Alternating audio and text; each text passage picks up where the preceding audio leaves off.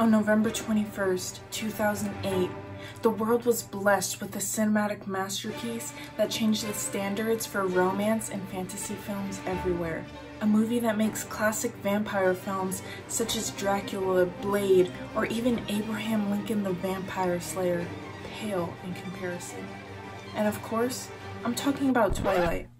If you don't know about Twilight, well then I suggest you get a life and maybe start watching good cinema. Twilight was originally a book series written by Stephanie Meyers, and it grew in popularity amongst teens and young adults, and it grew a fandom so strong it lasts today and currently still trends on TikTok. The movie was a huge success and starred actors such as Kristen Stewart, Robert Pattinson, Taylor Lautner, just to name a few.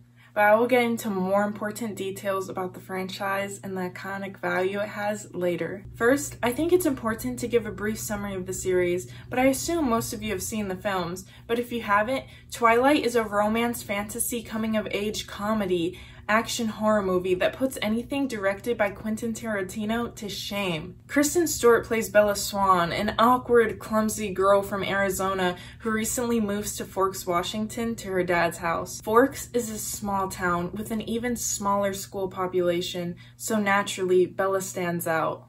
Eventually, Bella makes friends with some of her classmates that introduce her to the Cullens. We are introduced to the Cullens in a slow-motion shot of them striding into the cafeteria, dressed in all white and fashionably late. It's so cheesy and dramatic, you have to love it. The perfect-looking and mysterious group interests Bella.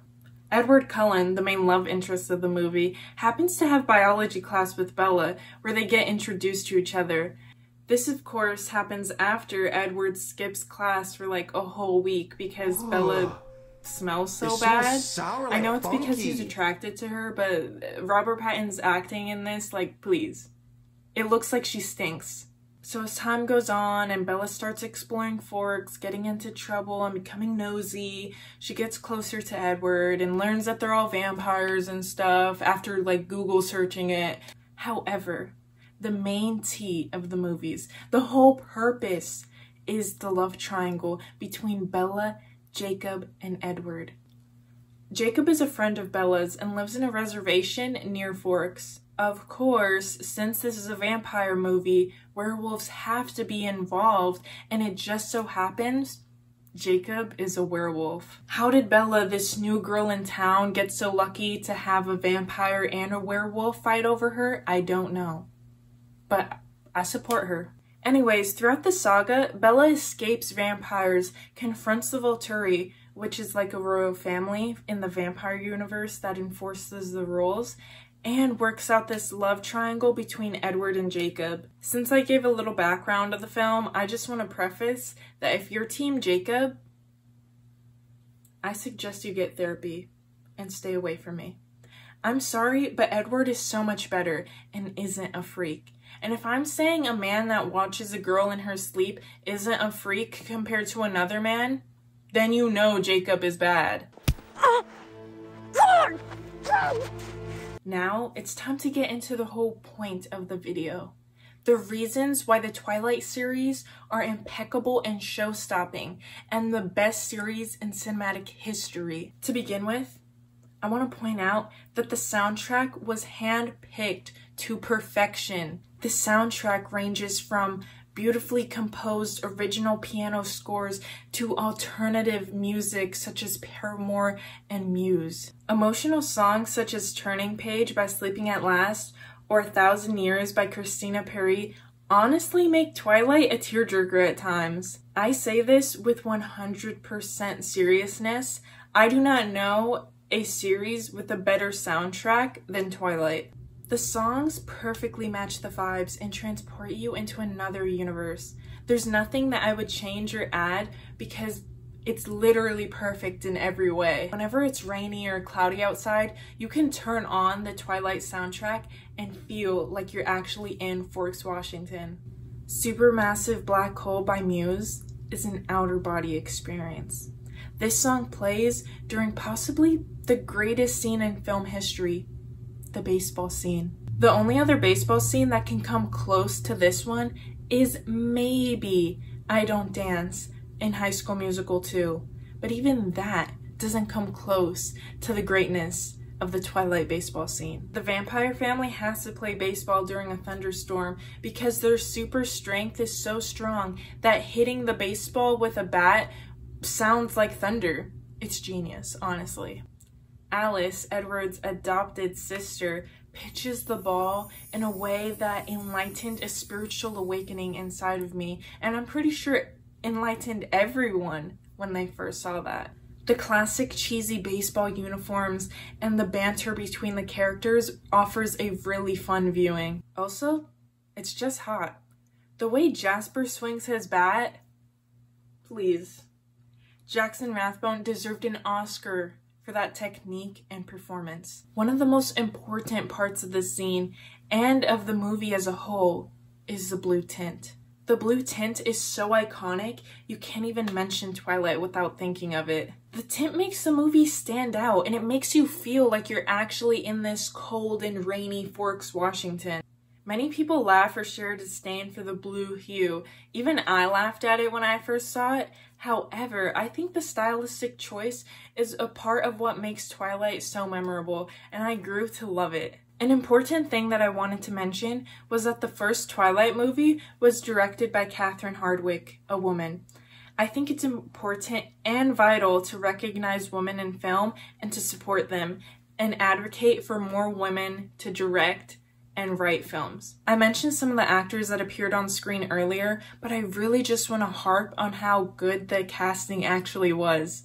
Kristen Stewart plays Bella as a perfectly clumsy, awkward, and angsty teen, and the chemistry between her and Robert Pattinson is just unreal. Robert Pattinson nails playing Edward by, first of all, looking perfect, and second of all, adding a level of seriousness and care into the character that set the standard for romantic guys for girls to dream over.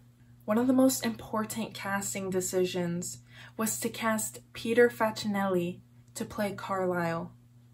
That was so genius, Einstein couldn't even have thought of it.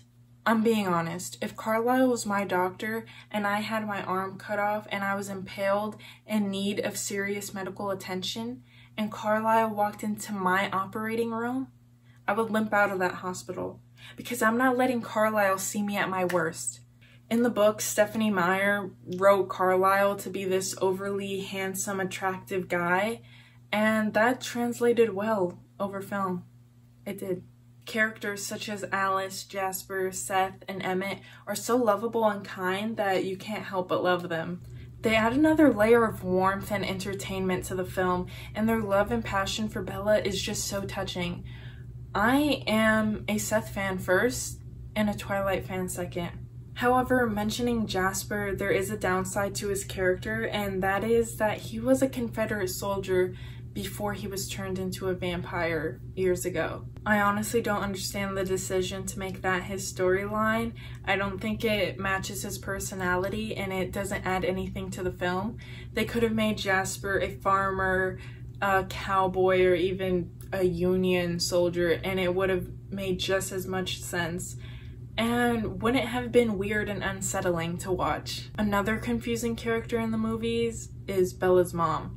Bella's mom to me just seems extremely weird, distant, and deadbeat, to be honest. The whole reason Bella moves to Washington is because Bella's mom is moving to Jacksonville, Florida with her new boyfriend for his baseball career. I just want to point out that if this happened recently, Bella's mom's boyfriend would have been playing for the Jacksonville Jumbo Shrimps. Like, you're moving across the United States to play for a team called the Jumbo Shrimps, and you're leaving your daughter behind. Okay, like, no, we're not doing that. Maybe I'm nitpicking because I just don't understand why Bella's mom would divorce Charlie, Bella's dad. Charlie is a cop in Forks and sports a sick mustache, which I think was a great choice. Like, just look at his mustache. He looks so nice. Throughout the whole saga, Charlie is extremely supportive of Bella, but he gets disrespected literally every 2 seconds. Especially in the first movie when Bella comes home from a date with Edward and then she starts yelling at him and saying extremely disrespectful stuff. She says it because she has a vampire chasing her and she has to get away from her dad so like he stays protected. But I just think she crossed the line in so many things and all the stuff she said that every time I watch this scene, I get mad at Bella. Like, I feel so bad for Charlie. And even later on in the saga, when Bella and Edward get married and Bella gets pregnant and she gets sick because Edward's a vampire and she's a human, they tell Charlie that she's going to Sweden for this facility, but there's even a moment of time where Charlie thinks Bella died. Like, you guys are putting this man into so much stress. They didn't even tell him where they were going on their honeymoon. Like, Charlie deserved better. Even though I speak highly of the casting choices for the Twilight Saga, a huge downside is the fact that they decided to cast Taylor Lautner as a Native American Jacob. Much to my surprise, Taylor Lautner is completely white. I believe they should have casted a Native American actor to play the role of Jacob. I believe that representation matters, and I fight for diversity in film. Taylor Lautner did a fine job playing Jacob, but I feel like a Native American actor could have done just as good or even better. Moving on, I want to talk about how the setting of a cold, rainy Forks impacts the visual aesthetic of the film. Throughout the series, we're introduced to different forests, beaches, small towns, and mountains that are just absolutely stunning. For example, the fields of flowers that Bella and Edward lay in elevate the beauty and romance of the film. Even the wedding Bella and Edward have is staged and decorated in a way that just enhances the fantasy, romance, and magical feel of the film. I actually have pictures of Bella and Edward's wedding venue in my wedding Pinterest board because why wouldn't I want my wedding to look like that? It's literally the best wedding I've ever seen. Twilight actually has a good streak with their casting, their visual appeal, their editing, well, some of their editing. There's this scene in New Moon where Bella tosses a piece of pizza to Jacob and it transitions into a tool. It's just so cool, honestly. I also love this spinning transition effect that they do with Bella when she's in this depressive episode, because it's really effective in showing the different seasons passing and how long she's in this depressive episode. And it's just really cool to watch. I think it's a powerful take on depression and I just enjoy watching it. Now, some of the editing can look cheap and cheesy. I think that's a lot of people's problems with Twilight. For example, the super speed that the vampires run in can sometimes look bad. It's actually laughable. Most notably and most joked about is the CGI baby. Later on in the movies, Bella and Edward have a baby, and since it's a vampire baby, the aging process has to speed up. And also, it has to look perfect. So in order to accommodate for this, they CGI'd a doll and a real baby. By no means is this baby perfect. And in fact, it's ugly and scary. But don't let me pointing out this flaw impact the movie in a negative way. In fact, I think the CGI is a positive because of how funny and memorable it is. Whether you like to acknowledge it or not, it's camp.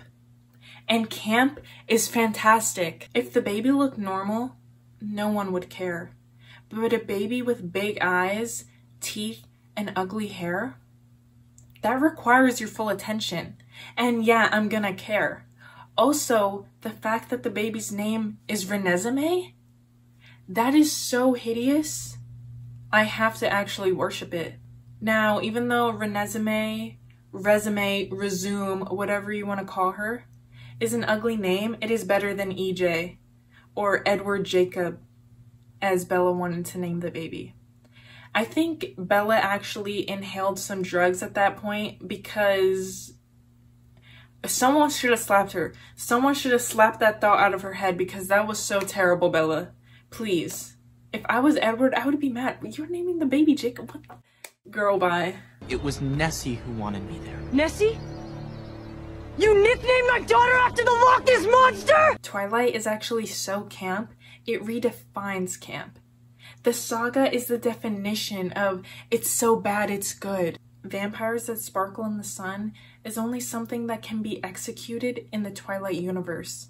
Another thing people may argue is a negative for the series is that the dialogue in the script is bad, but to that, I would say they're wrong. Iconic lines such as, "Bella, where the hell have you been, Loca?" Or "You better hold on tight, Spider Monkey," or even "Battle Scars," are so awkward and bizarre, it's almost like Tommy Wiseau wrote them. Bella! Where the hell have you been, Loca? But to me, Tommy Wiseau and Shakespeare are one and the same. Both are ahead of their time and extremely influential in performing arts. It's bullshit. I did not hit her. I did not. Oh, hi, Mark. So basically, what I'm saying is that the Twilight script is Shakespeare-level work. The dialogue may seem bad, but it's actually niche, top-level humor. My final thoughts is just that the Twilight series is actually fun to watch, and I think we should stop bullying movies that young women and girls like just because they aren't directed by Quentin Tarantino or Christopher Nolan. I think Twilight got a lot of unwarranted flack and girls got made fun of for fangirling over it for no reason. I think we should partake in watching movies for fun and just not take them as seriously. It's okay to indulge in a so bad it's good film. Of course, the saga has its downfalls, it's super cheesy and awkward, but I think that's what's so endearing about the films. I'm glad that this series is rising in popularity again on apps such as Twitter and TikTok, and people can finally reminisce and just enjoy the nostalgia of the Twilight series. The Twilight series is honestly one of my favorite series ever, and I wanted to make this video as a joke just because I thought it would be funny to like claim Twilight is the best movie franchise in existence, but also because I wanted to share some of my genuine opinions about it. I think it would be really interesting if you guys shared your opinions on the film down below and we can have a discussion. No Twilight slander here though, only positive opinions. So in conclusion, rewatch the Twilight Saga and just have fun with it. Also, Charlie deserved better and Team Edward.